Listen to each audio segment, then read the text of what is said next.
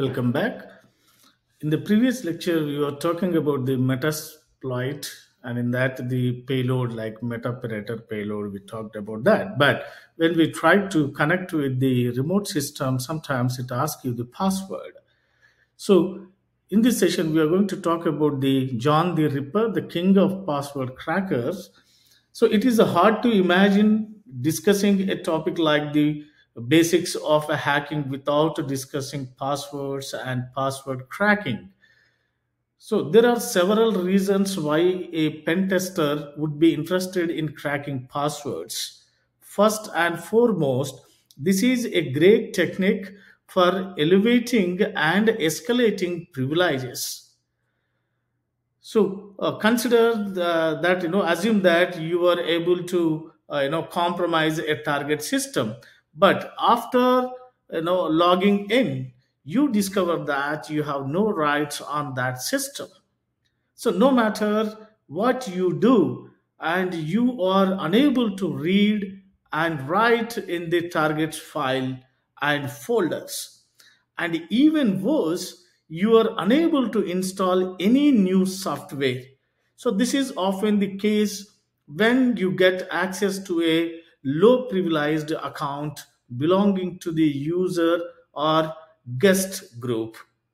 So, if the account you accessed has few or no rights, you will be unable to perform many of the required steps to further compromise the system.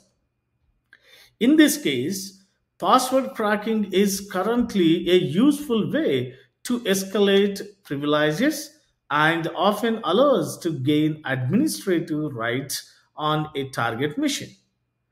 Another reason for cracking passwords and escalating privileges is that many of the tools we run as pen testers require administrative level access in order to install and execute properly, like you require the sudo administrative privileges, the super user administrative privileges.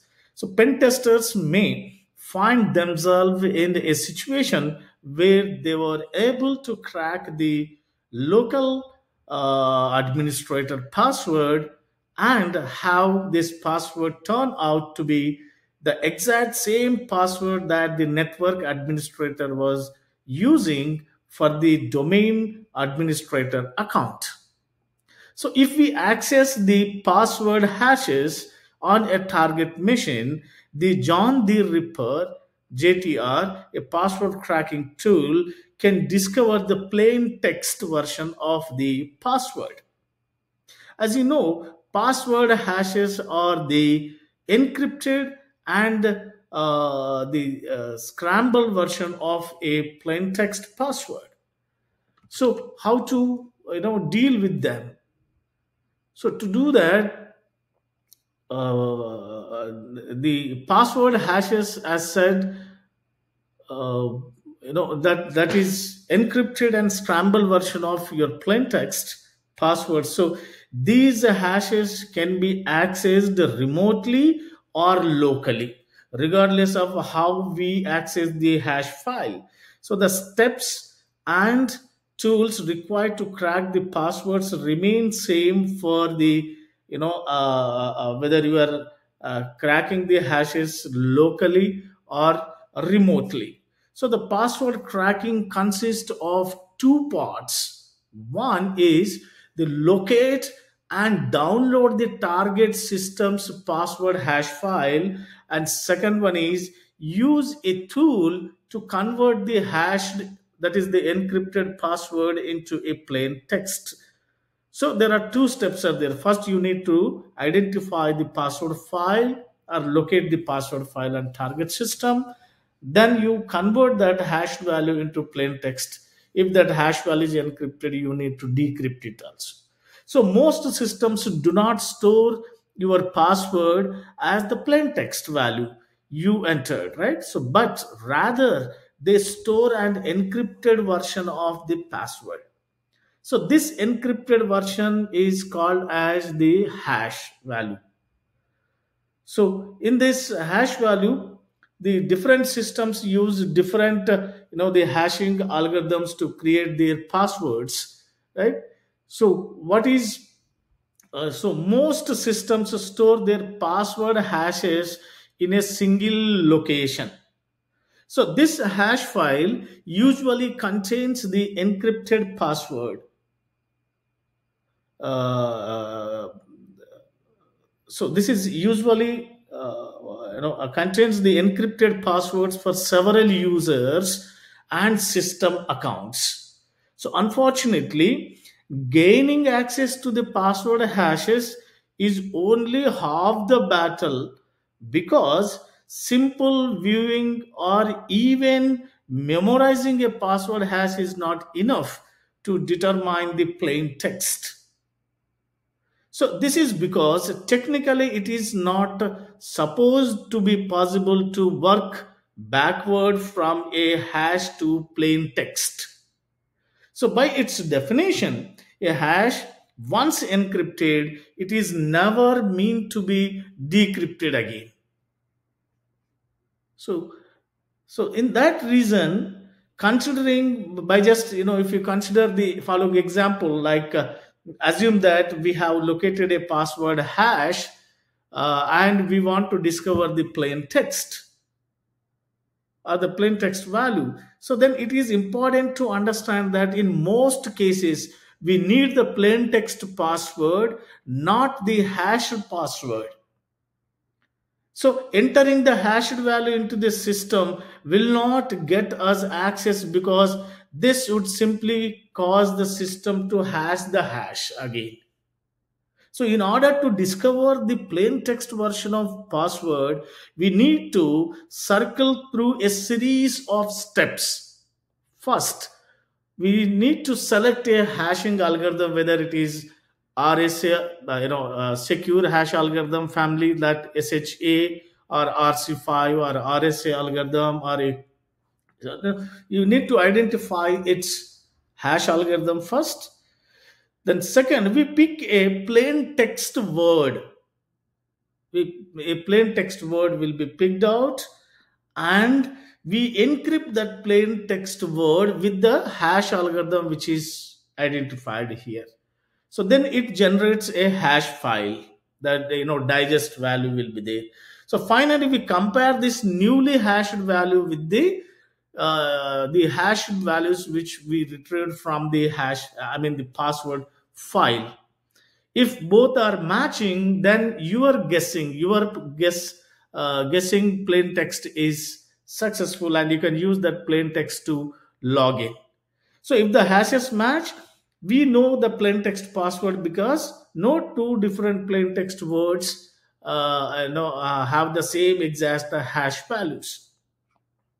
So that is the first reason. So here you can see that if you take any, in this case, the input, the plain text input to the hash function, that is the arbitrary length in text. It may be any length in the text. That plain text message, that when it is given as an input to the hash function, it generates a fixed length hash value that is not reversible. This hash value cannot be reversible back to your plain text. So then, as we said, the passwords can be cracked in two different ways, either locally or remotely. If it is locally, means you have to have the access to the target machine. You entered on the target machine to get that particular hash function. The hashed passwords. If you're running on a remote one, then you need to connect to the local machine, target machine, through internet remotely, and then try to identify or locate that password hashes to download on your attacker machine for cracking those passwords. So the speed at which the JTR can generate password hashes will vary. That depends upon which algorithm you are using, whether you are using the SHA1, SHA2, SHA3, or RC5 algorithm, RSA algorithm. That depends based on the algorithm being used to create the hash values, as well as the performance of your computer architecture, the hardware part. So this JTR includes a nifty feature that allows you to benchmark your computer's performance. So this benchmark will be measured in cracks per second. That measures in cracks per second. So to know that, the JTR dictionary on the target system, and on the operating system, which operating system that you are using, they you can just find this file under the user share John option. So let me quickly show you that.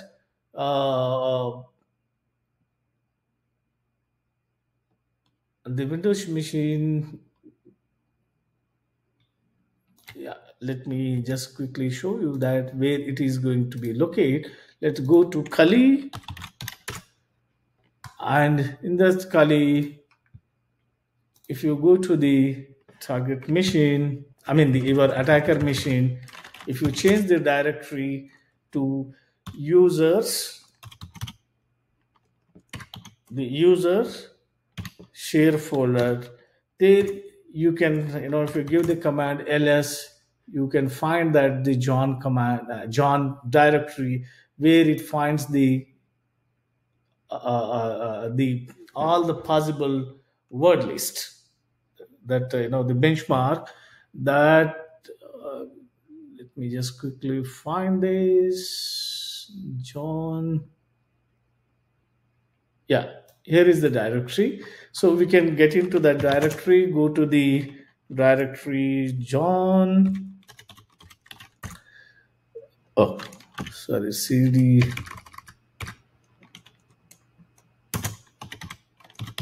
John directory. There you can view the ls command.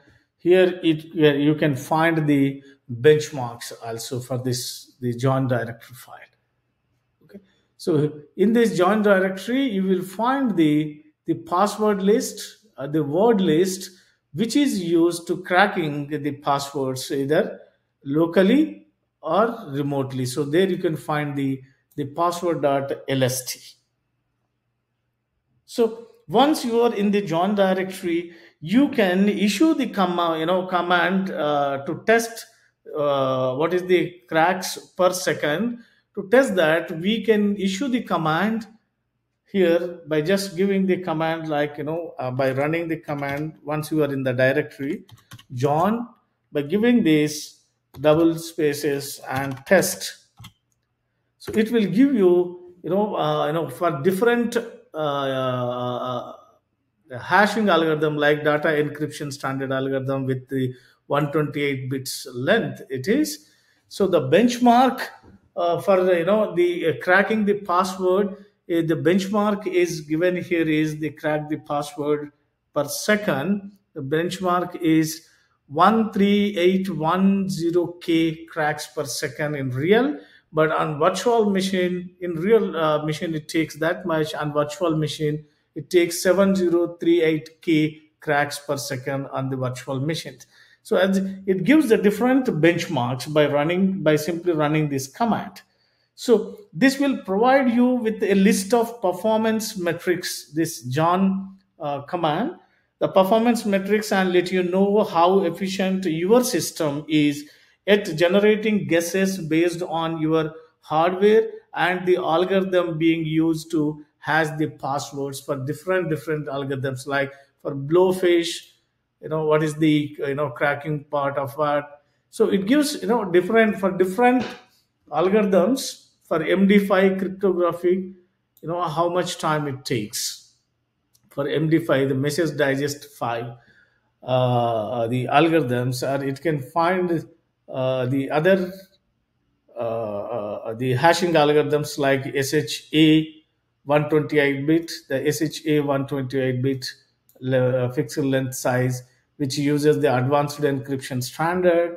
So here, the password cracking can be performed as either a local attack or a remote attack. So we will focus on password cracking from the local perspective first. So we'll try to do that in the local perspective. So how it is going to be work.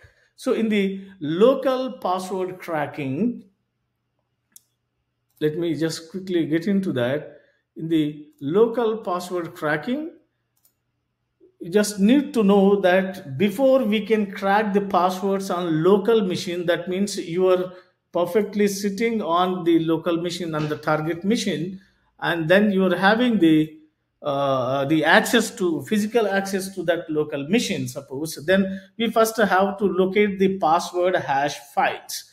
So to locate the password hash files, you know, we needs to locate that password hacking files on the target machine. So we'll just try to get into the system, the target system. Let me just go to this window, and on this target, suppose if this is my target system, then the most systems store the encrypted password hashes in a single location.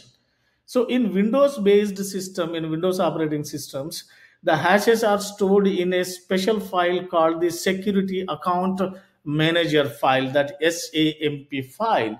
So on to go to locate that file, go to the my computer where your operating system is running in the local disk, suppose disk C.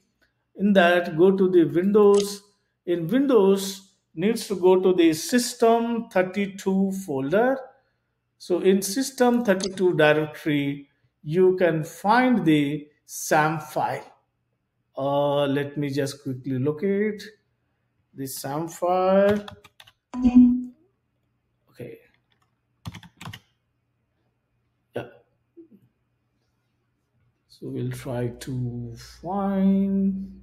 Oh, yeah, we are in the system folder. In that system folder, to go to the configuration folder, in the configuration, we are able to locate this SAM file. So now that we know the location of the security account manager, that is SAM file, so we need to extract the password hashes from the file. So because the SAM file holds some very important information, so Microsoft has wisely added some additional security features to help protect the file. So to protect this file,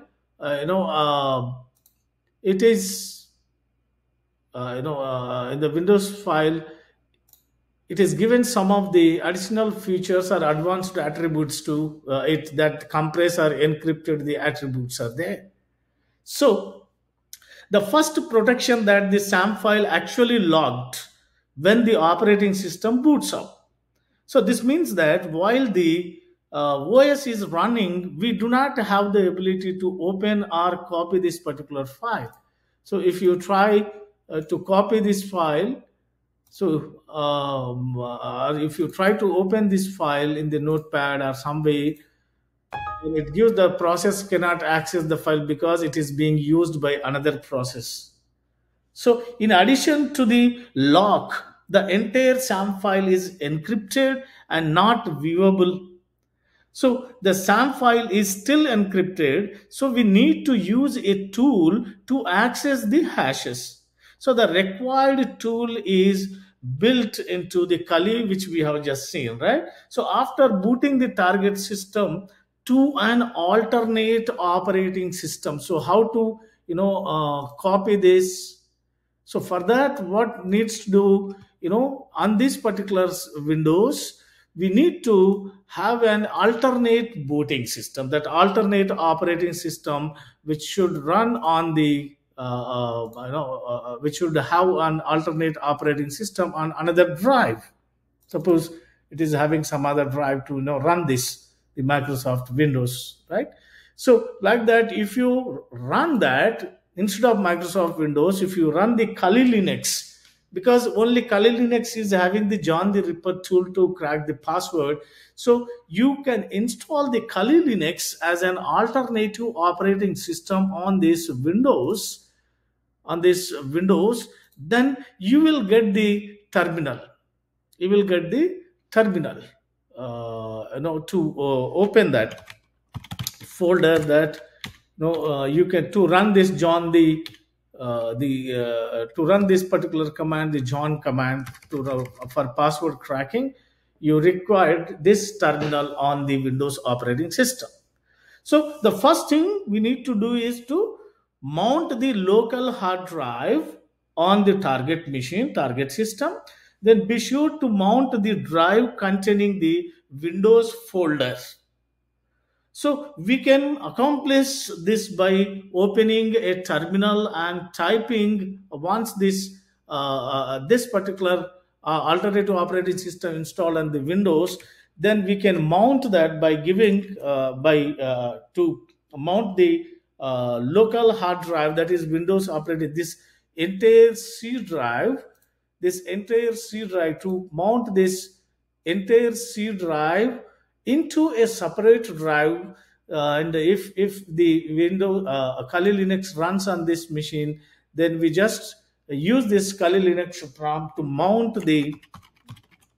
I'm just giving the demonstration only, but I haven't installed this operating system there. So then we give the mount command and give the dev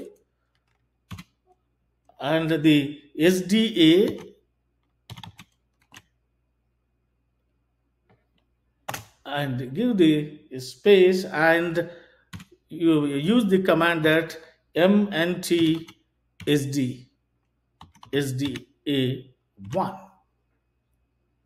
So it is important that you mount the correct drive, as not all target systems will have dev sd1. So if you are unsure about which drive to mount, you can run the command in the command prompt, that the fdisk -l. If you run this command, oh sorry, it is permission is not given, sudo. Okay, by running this command, you will get the exact hard drive that you can find here. This is in this case, the disk is SDA, not SDA1. So that depends. For different targets, the different mount will be there. So if this fdisk tool will list each of the drives available on your target system and should help you to determine which drive you need to mount. So in this case, you need to mount the the dev SD1 for mounting purpose, right? So you may also need to create a mount point into in the directory. So to do that, we simply use the command that for make directory, we use the command make dir directory. For what? For mounting purpose, the mount the SDA. So mount this SDA. In this case, simple, because here we are having the local hard drive with SD1. But when this operating system runs on Windows, this may be changed. That. So once you have successfully mounted this local drive in Kali, then you will be able to browse the Windows C drive on the target machine. So finally, you will get the command that so by issuing this command cmd mount SDA Windows System 32 command, by issuing that, let me just show you. Okay, yeah. Yeah, so by giving this CD mount SDA1, which created on Windows operating system, where the complete C drive of your Windows, that is Windows System 32 configuration, when you get into that, then because you are having the Windows complete C drive which is mounted on the local drive of Kali, so then you entered into the Windows System 32, where you can find this directory SAM file. So if everything has gone as planned, then you should be in the directory containing this SAM file, and it is a duplicate file. So to view this content of the current folder, because you are not booted into the operating system on Windows, you are booted with the alternate operating system, that is Kali. So that will allow you to view the content of the current folder, that issue this by issuing this ls command. You can identify the SAM file over there. So once you identify the SAM file, then in the figure you can see that by when you run this the Kali Linux on Windows operating system, and for loading purpose which drive to load, if you give the fdisk minus L command, then it will give you that what is the dev SD1 is there. So then you need to, the second step, you need to boot on this particular operating system to create the what you call so we use this particular information, if this information, to mount this drive onto our the local drive, that is mount SD1. So mount dev SD1 into your MNT SD1. So mounting this, that duplicating, right? So that we can access the local hard drive. So we move into the directory by containing this SAM file by using this command cd mount, because now we are in this local drive. So mount SD1 Windows System 32 configuration. So in the configuration file, if you give the ls, you're finding the SAM file here in the step 6. So now that we have located the SAM file, and we can use a tool called the SAM dump 2. The file name is SAM. Then we use the file that SAM dump 2 to extract the hashes. So this command which is runs in Kali Linux. So at this point, once this SAM, which is dumped on our the local drive where your Kali Linux is running, that can extract this SAM file. But here you can see that this SAM file is still encrypted. So once you dump, first step is over, then you need to unencrypt this copy of your SAM file. So we need to run this SAM dump 2 again. So this SAM dump 2 utilize a file on the local machine called system to decrypt this SAM file. When you run this SAM dump 2 by giving this command system, okay, to decrypt this SAM file. So the system file is located in the same directory as the SAM file. So where you can see this directory on the same Windows. When you goes to the C drive, Windows 32, there you go to the configuration. The configuration where SAM file is located, in the same one you are having the system file also. So this SAM dump 2 utilizes this system file, and it issues the SAM dump 2 command, which is followed by the name and location of this system, that is C drive Windows System 32 configuration. So which is followed by the name and location of this SAM file. This SAM file location is also C drive Windows System 32. So earlier, as we had discussed, that cd command to navigate to the Windows System 32 configure folder. So at this point, you can use the command the next by issuing this command. Let me quickly run it. Okay.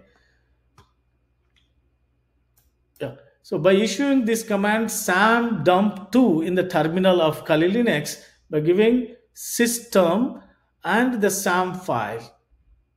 Okay. So where, because here it changed the before that you were having Windows System 32 configuration, in that you are having SAM file. Similarly, because in the same folder system is also there, then you can use the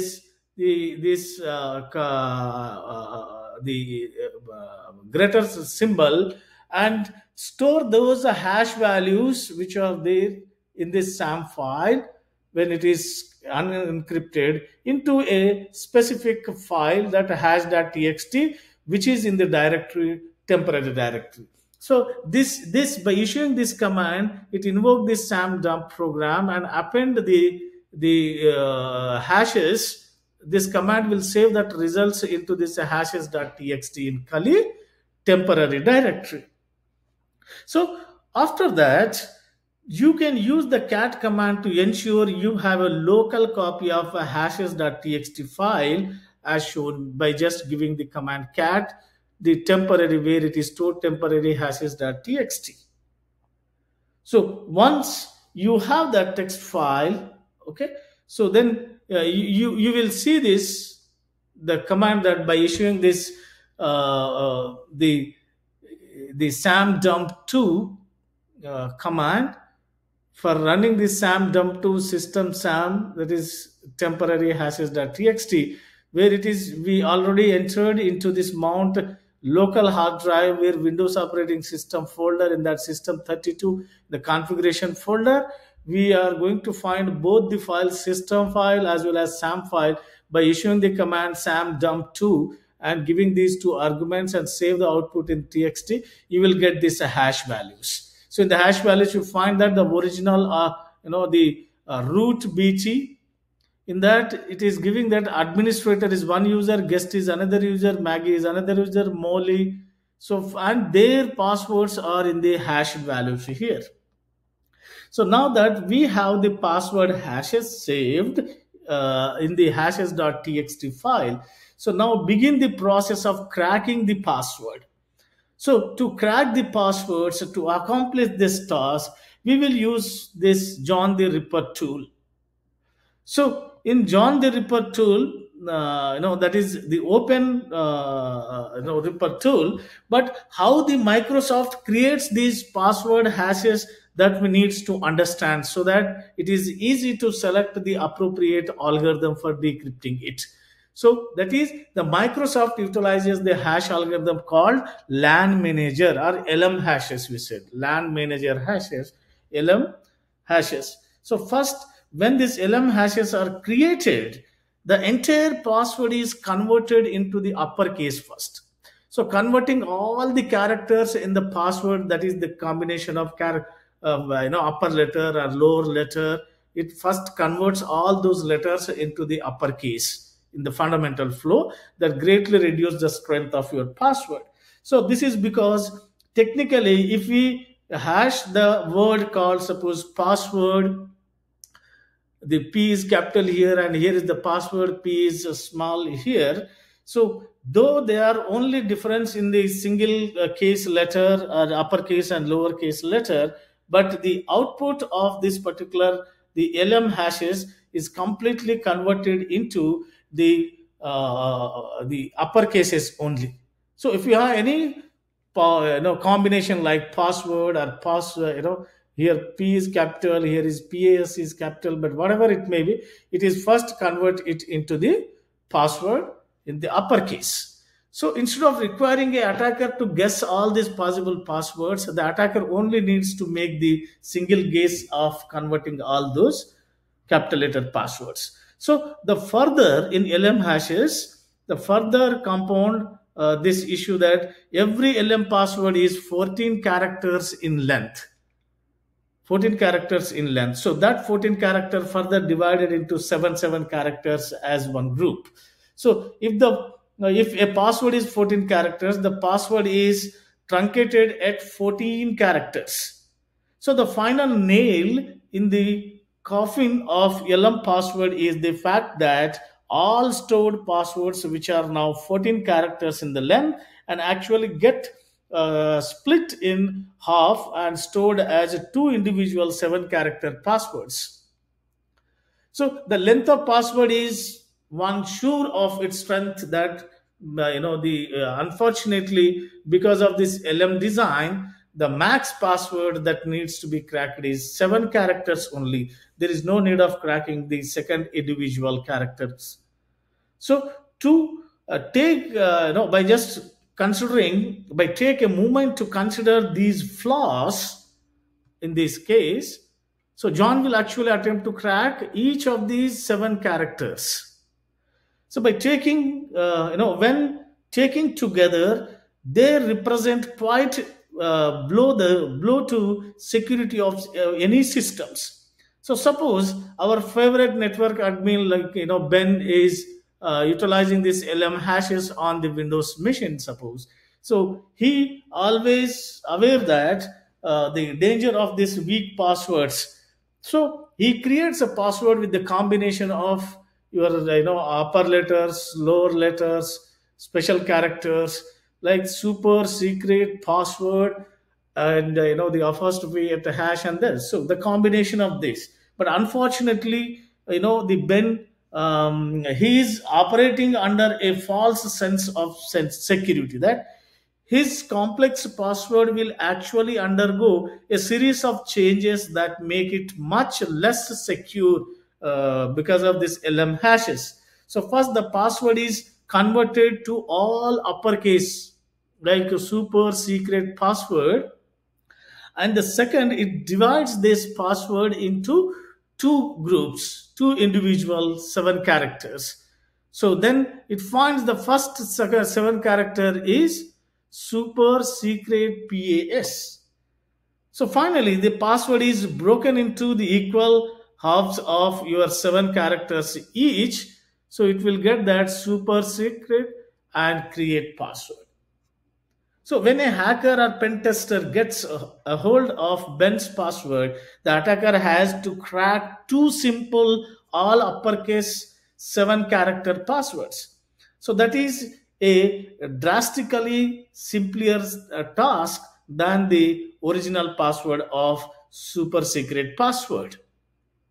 So fortunately, Microsoft addressed these issues and now use a more secure algorithms called NTLML, the hashes algorithm to create its password hashes. So, however, a pen tester, one needs to still find the system which is utilizing the strong, utilizing and storing this LM hashes on the target machines. So modern version of Windows do not use or store these LM hashes. Even so, there are options to enable this LM on the target system, these systems. So this feature is implemented to support the backward compatibility with the legacy systems. So you should always upgrade or discontinue the use of any legacy software that requires you to use the LM hashes, and old systems often put your entire network at risk. So the JTR, the John the Ripper, is capable of cracking passwords by using a password dictionary or by brute forcing letter combinations. So for password cracking, it use password dictionary or brute forcing the letter combinations. So the password dictionaries are pre-compiled list of plain text words and letter combinations. So one advantage of using a password dictionary is that it is very difficult and it is very efficient for comparing the password hashes. So the main disadvantage of its technique is that if the exact password is not in the dictionary, John the Ripper JTR will be unsuccessful. So another method for cracking passwords is to brute force letter combination. So brute force letter combinations means that the password cracker will generate passwords in a sequential order until it has exhausted every possible combinations. So for example, the password cracker will begin by guessing the password a single letter like A. So if the target guess is unsuccessful, then it will try to guess the AA, then AAA. So if that guess is unsuccessful, it will move to the AA and so on. So this process is typically much slower than a dictionary guessing attack. But the advantage is that given enough time, the password will be eventually be found in this brute force letter combinations. So then JTR is a built-in Kali as said. So we can run this John by simply typing the password commands that by giving the command like John, and where the hashes are cracked, the local SAM file is identified, and that is by using SAM dump 2, it is converted into the hashes.txt file where it is stored on Kali Linux in temporary directory. By giving John and that hashes file in this command prompt, John is used to invoke this password cracking JTR program, and the next part of this temporary hashes.txt is used to specify the location of the hashes that we extracted using SAM dump 2. So if you saved your hashes file to different locations, you will need to change this path. So John is pretty good about guessing the type of password you want to crack, but it is always best to specify. So to specify the password type, we must use the format. The format is, use the command that minus minus format is equal to format name command. So here, what is the format name? Whether those hashes are LM hashes or NT LM hashes, which format file hashes it is having. So John is capable of cracking dozens of different password hashes. You can find the details of each in the documentation or on the openwall.com website. But recall that most modern Windows systems makes use of the NTLM hashes.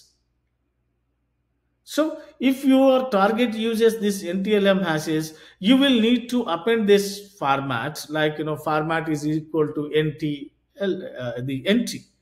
So by using this switch to your original command, which is issued in the command prompt, that these are the hashes in this text file which are in the format of the dash dash format is equal to NT hashes. Then after issuing this appropriate command to instruct this JTR to run, the program will attempt to crack the passwords containing in the hashes.txt file. So when John is successful in finding a password, it will display it to the screen that what are the usernames and their passwords. So in this case, when it is run, the passwords, it finds there are 4 password hashes with no different salts. So one is for guest, for administrator the password is secret. For guest there is no password. For Molly the password is Kate. For Maggie the password is doggies. So here you will find a brief recap of these steps which we use to crack this Windows password locally. That first you need to set down your target machine, then boot your target machine to your backtrack or an alternate operating system, where you may use the live CD or your USB drive. Then you need to mount that drive. So mount the local hard drive, that is C drive, on this USB where your alternative operating system is running.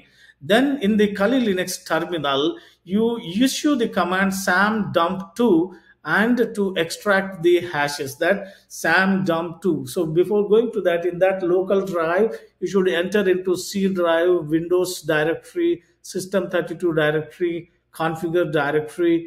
Then once you entered in that, then you start issuing the command that sam dump 2, and the system which is used to decrypt this SAM file, and they give argument SAM and try to store in the hashes.txt file. And after that, use that file for JTR password cracking.